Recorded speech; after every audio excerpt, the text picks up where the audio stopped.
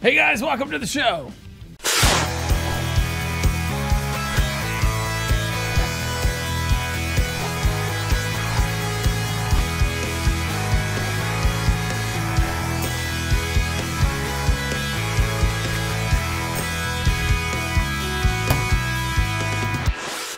Hey guys, if you enjoy this video, change all your pictures in your friends and family's homes to the Tab Show logo.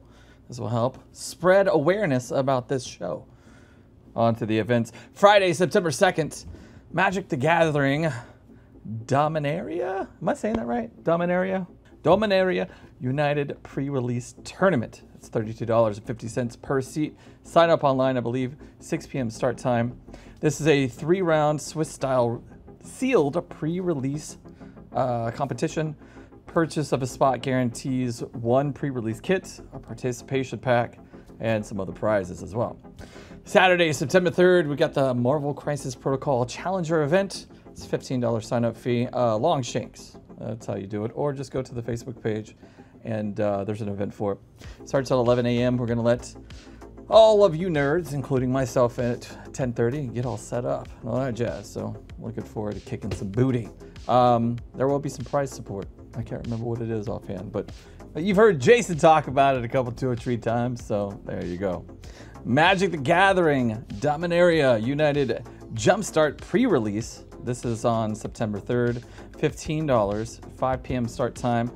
It, as the first one, is a 3-round Swiss-style competition where you will receive 2 randomly selected Jumpstart packs to make your deck.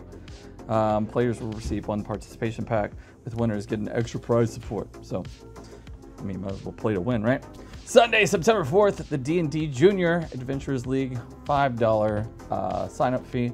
Speaking of sign-ups, online, shop.theadventurebeginstx.com. Sign up. If you can't sign up, well, you're too late. It's full. I've just been informed that the D&D Juniors starts at noon now, not 4, because, you know, it's a school night and all that jazz. News to me as it's news to you. Now we can go look at some comics. All right, man, it's time to fill your stash this week. Here are the top books I recommend coming into The Adventure Begins and picking up before anyone else does. Amazing Fantasy 1000. That's right, 1000 books. I got to take a look at it, man. It's pretty fun. A lot of great stories. It's the first appearance of Conspiratron, which is like an LSD monster. There's a sequel to Amazing Fantasy 15, which is pretty dope. This has the first appearance of Witch Queen, which I think is the first appearance. Also, there's a dope story by Neil Gaiman about Spider-Man and Ditko, which is really nice. For those asking about the Momoko allocated issues, I don't know how many we're going to have, if any, so don't call. Gambit number 2. It's got a few first appearances in this book. Harley Quinn 2022 Annual, the Jim Lee homage to Batman 608. That's what this cover is all about. Moon Knight, Black, White, and Blood, number 4. Got a first appearance in there. Power Rangers Unlimited, number 1. I believe it's the Death Rangers' first appearance. Might be wrong, but regardless, looks pretty awesome. Star Wars Obi-Wan, number 4. This story is Apocalypse Now. So if you've seen the movie and you like it and you like Star Wars, cool. It's going to trigger some memories, I guess. If you've never seen Apocalypse Now because you're like, it's too long, read this book. There's the movie. Obviously, Choose Your Own Destiny cover. Superman World Apocalypse number 1. There's a character death in this one. I won't spoil it, but this weathered cover looks pretty dope. Thunderbolts number 1. New team and first appearance of Guts and Glory. Seems like a pretty cool character. Variants number 3, more first appearances of the Jessica Jones variants. And plus, the story's pretty cool, but this one's kind of girly, if you're into that kind of thing.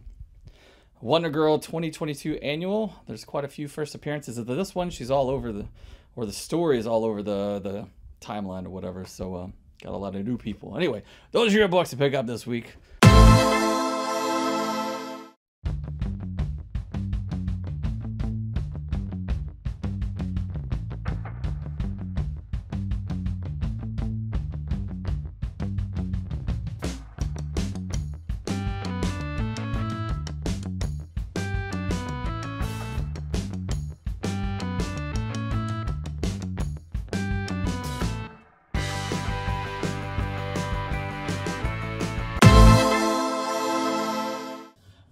Baron Wolfgang von Strucker. Or just Baron Strucker? Or, yeah. Okay. Yeah, but he's got the Von. It's got all that fancy It's stuff. got Wolfgang Von. That's his whole name. Yeah. Plus, I'm kind of biased toward the Von. Oh, you like that Vaughn, huh? Yeah. He's a supervillain, first appearing in Marvel's Sergeant Fury and his Howling Commandos, number 5 in January of 1964. 1964? That's right. A former Nazi officer, he was one of the leaders of Hydra terrorist organization and an enemy of S.H.I.E.L.D., the Avengers, and of course, the great old United States of America. Of course. His powers include exceptional hand-to-hand combat, excellent swordsman and marksman, master of disguise, and a great actor. That's not his deal. He's a great actor. Well, okay. And surprisingly, he has a limited healing factor. He does have some. Yes. So apparently he was experimenting on himself, and he was like, the only thing I want, a healing factor. Yeah. That works very slowly. Yeah. So let's compare this to the car. To MCP? Well, I think they did a really interesting job. Almost bang on. It kind of surprised me there at the end. So we got Baron Strucker. He is 3 threat. He's size 2. Just a regular size bloke. Yeah. He's got 5 health on his front side. His defenses are 4 physical, 3 energy, and 3 mystic.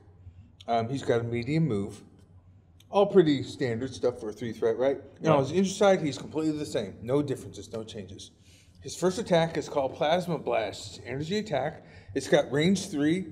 It's 5 dice, 0 power. After this attack is resolved, this character gains power equal to the damage dealt. Right on. That's it. That's cool. Nothing special. His second attack is called The World Is Mine. We're going to be playing into this theme quite a bit with the Hydra. Yeah, for sure. I love him. It's a physical attack, range 2, strength 7, power 4. After this attack is resolved, this character removes 1 damage from itself for each damage dealt. Oh, that's not bad. So I guess that kind of goes into not only the healing factor, but that he's a master of hand-to-hand combat. Yeah, right. That's not bad. So then his leadership, because he is a leader of Hydra, as well as Red Skull, we'll get into him soon. His leadership is called Hydra High Council. Affiliation Hydra. Once per turn, after an attack made by an allied character is resolved, if the attack dealt damage, the allied character may use this leadership ability. Choose 1 special condition the allied character has. If the defending enemy character does not have the chosen special condition, it gains it, and then the allied character loses a special condition. Oh, that's pretty dope. Yes. Additionally, once per turn, when an enemy character gains a special condition, the allied character that caused the effect may remove 1 damage from itself. That's pretty dope. So say they have poison on themselves. Oh, yeah. They attack somebody. They do damage. They pass the poison over to them, and they heal themselves. Yeah, that's pretty dope. Yeah. His superpowers. He's got some things that play into that, of course. Of course. We have his active superpower. It's called Death Spore Virus. For 2 power, other characters, including his own, within range 3, gains poison special condition. So that's how he's handing out poison counters to everybody, and everybody on his team is handing them over to the other team. Just brutalizing people. Yes, dust spores all over the place. His reactive superpower is called Arrogance. Makes sense. Maybe this plays into his, Great actor. Yes. 1 power. When this character is attacking, before rolling attack dice, you may use this power. So you have to decide if you're going to use it beforehand or not. Gotcha. So you don't know what the dice are. Yeah. During this attack, add fails in the attack roll to the total number of successes for the attack.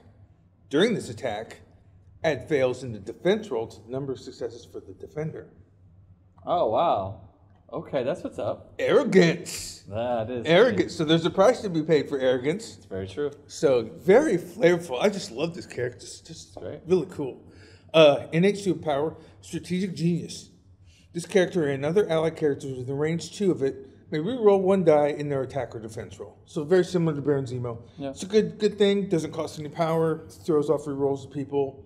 It's very nice. And then his last innate superpower, healing factor 1. Oh, nice. There you go. Yeah, ties right in with the. When I read that off, I was like, healing factor. I was Yes. like, I guess why not? So if you think about that, it ties into like exceptional healing. You can use that to reduce all damage down to 1. Yeah. Yeah, so it's pretty cool. That's Baron not bad at all. Strucker. I'll have to use him in my healing factor team. Yeah, that little spice. So, yeah, Wolverine, Sabertooth, X-23, Baron Strucker. And some pepper spray. Cool, man. That's your MCP for this week. And hopefully we'll see you guys on Saturday. Because I'm going to be here bright and early on Saturday. That's right. And you're going to be here bright and early on Saturday. Yes, I will. We will let folks in for the tournament in early at 10:30 so we can get some of the admin prep done, and then we will start at 11. Okay, man. See you guys then.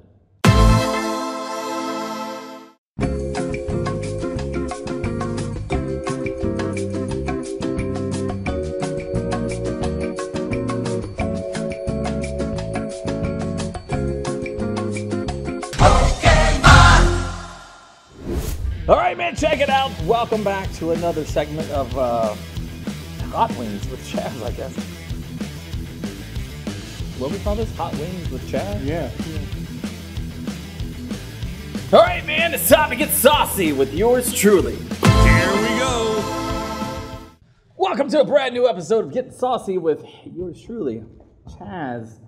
This week, Mr. Monday himself. It's Monday. That's right, man. And then we've got the semi-new guy, Dylan. All right, today, well, first off, man, we got wings from Chaz. Not only are they juicy, delicious, and baked, they're just good for your soul. So we want to thank Drafthouse and Conroe, our neighbors, for supplying the wings. And come send me all this trivia every Tuesday. All right, today we've got Mad Dog 357, 25th anniversary, turbocharged with number 9 plutonium. This sauce will blow you away. Over 1 million Scoville. Oh, yeah. Warning, this sauce is very hot. Sorry. Use it at your own risk.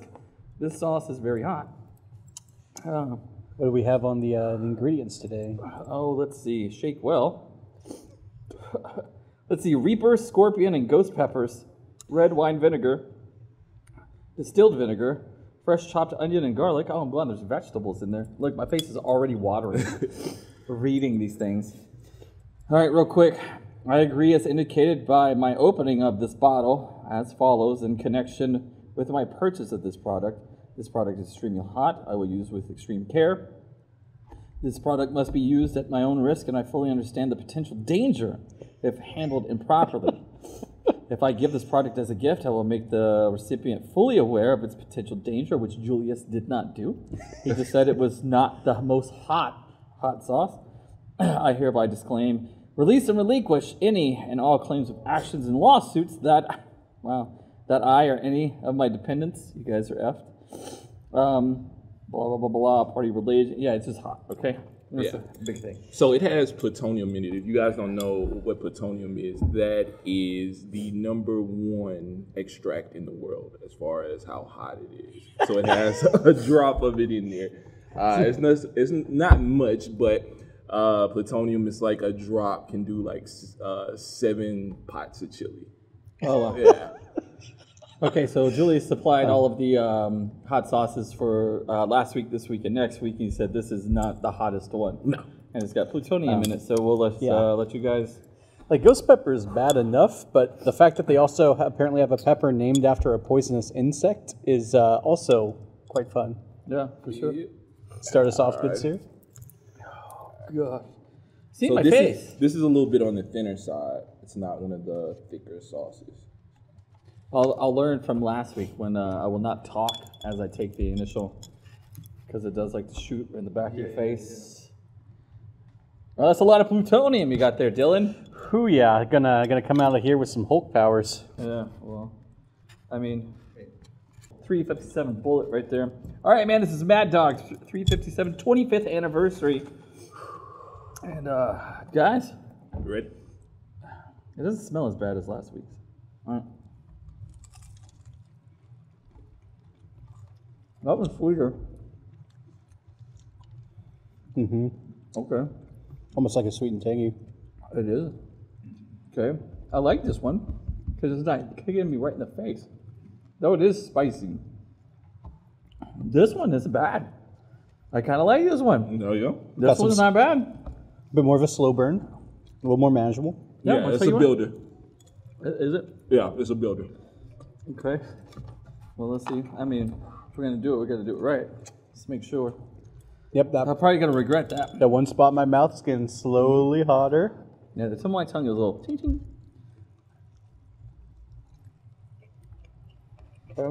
Well, I don't feel it there. Whew. Yeah, that's not an instant one. That, Oh no, that's not instant at all. yeah, it's a builder. And I went back for that second one. Ah, dang it, man. I'm probably gonna regret that.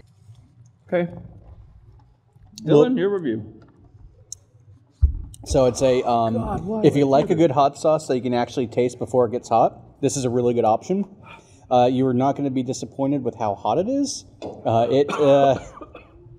It's it's getting there. Julius is once again unfazed.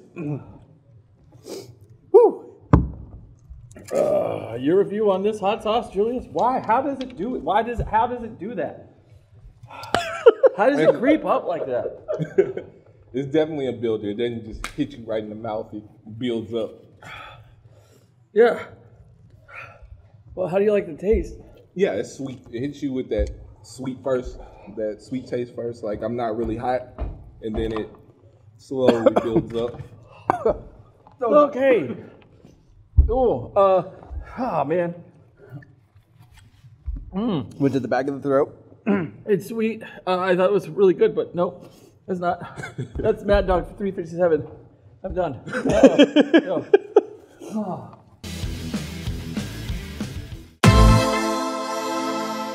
Before we go, here's this week's pet of the week. This is Ollie the dog. It's fluffy. It's cute. I'm not even a dog guy, but looking at a picture like this, I'm like, I want a dog. Anyway, if you guys have pets, send those pictures right over to my personal email. We'll throw it on the show. You want your comics, games, and sports cards, but you don't want to leave the house because, man, it's flooding outside? Just stop by our online shop at shop.theadventurebeginstx.com for all of your nerdy needs. Shipping to all 50 states over $100. New episodes drop every week on certain social media platforms like Facebook and on YouTube, as well as on Roku for me and for you through thewoodlandsonline.com. Hope you had a great time tonight and join us next week for more comics, games, events, more and more. Before we go, did you know it's National Beach Day? National Beach Day on a gloomy week. What's your favorite item to take to the beach, Austin? I don't like the beach. I don't either. But if you're gonna go, what kind of food item would you take? Hot dog? A hot dog. Like That's horrible. Horrible. You take a sandwich. It's a perfect food. What's your favorite sandwich? What's your favorite beach food to take, man? Let us know in the comments, man. See you, nerds.